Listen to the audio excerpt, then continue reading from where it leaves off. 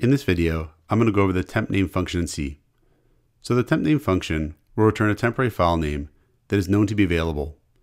Many C programs will use temporary files, say to store information to free up random access memory, or they might use temporary files to store the state of the program in order to recover from a program crash. So this function is going to be useful for being able to reliably create temporary files, as it provides a name that is known to be available, as opposed to using a file name or some random name that could possibly be taken already. So let's go over how it works. Here I'll say car file name and then L_tmpnam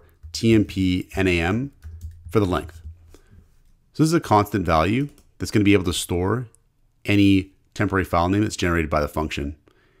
And we'll call the function like this. We'll say tmpnam and we'll pass it file name.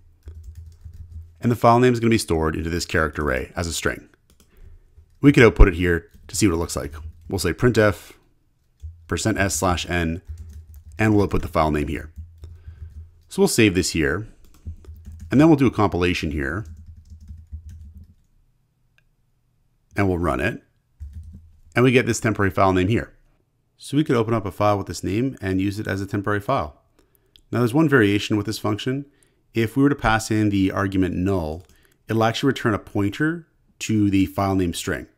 So I could say here car star file name 2, and I'll say is equal to tmpnam, and I'll pass in the argument null. And it'll actually return a pointer to a string that we could use as a temporary file name. So I could say here printf %s/n, and we'll output file name 2. And then if I compile this and run it, we get this second temporary file name here. Now notice it's different than the first one. That's because each temporary file name is going to be unique and it's going to be available. Now the one thing with this approach here is that technically the file name exists in this buffer that's going to be overridden the next time we call tmpnam. So we don't really want to use this approach unless we're sure we're only going to call tmpnam once, because it's possible this file name could be overridden the next time we go to use it. So we could actually open a file with one of these temporary file names. Let's do that with the first file name here.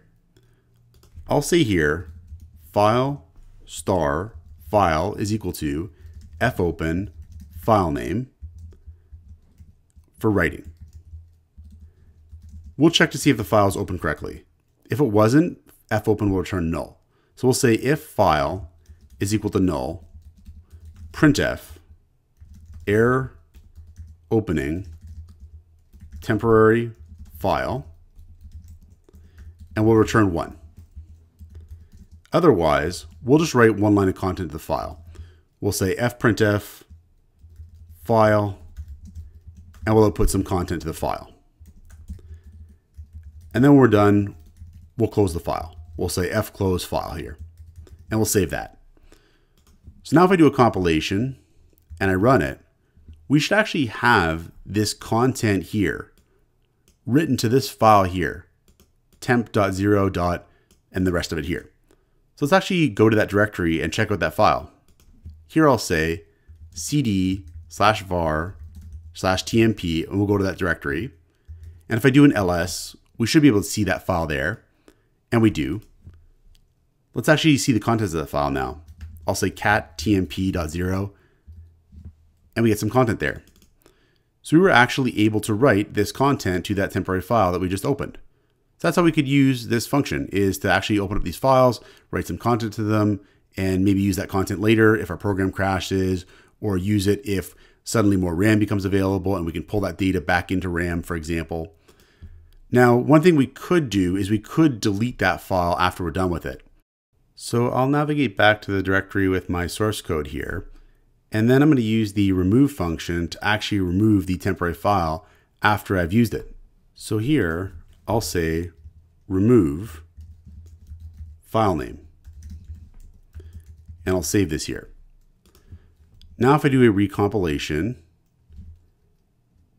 and I run it here, we get this file name here, and that's where the content was written to, as we've seen. But if I go to that directory now and I try to look for that file, we're not going to see it there.